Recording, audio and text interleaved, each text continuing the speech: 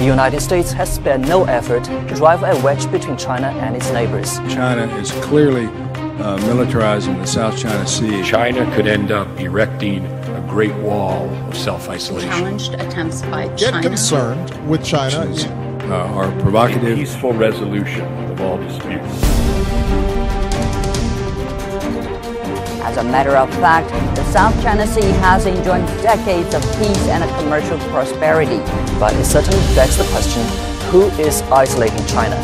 So who has really been muddling the waters of the South China Sea? I wonder, would you accept a traffic court giving verdicts on the status of your property?